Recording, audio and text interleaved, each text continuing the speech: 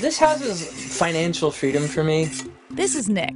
He's been a tiny homeowner for 8 months. He's living in a home that's roughly 7.5 feet wide, 18 feet deep, and a touch over 10 feet high from the floor to its tallest point.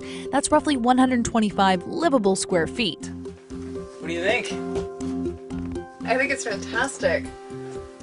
So, okay, so this is a kitchen, Yep. bathroom, living room. Yeah, this is the living area here. Okay, and then this is the Yeah, way go up check to it out, absolutely.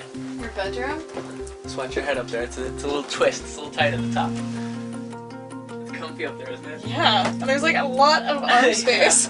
When it comes to the appeal of the tiny home movement, a lot of it just boils down to money. Our 28-year-old homeowner paid $28,000 for his cabin on wheels, plus $6,000 on renovations. Tack on another $250 a month for the land lease, which includes utilities, electricity, water, and the internet, and that's it for this Long Island resident. I was looking at some other places for about 6 or 12 grand or so. I'd love to have my own piece of land, but I don't think it's going to be. I don't think I can afford it out here.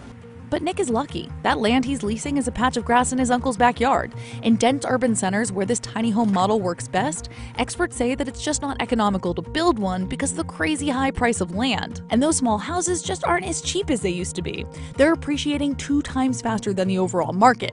The median list price just hit close to $119,000. But even though they're going up in value, they actually take longer to sell than regular homes. So if you're looking to unload that appreciated asset, it may take longer than you think.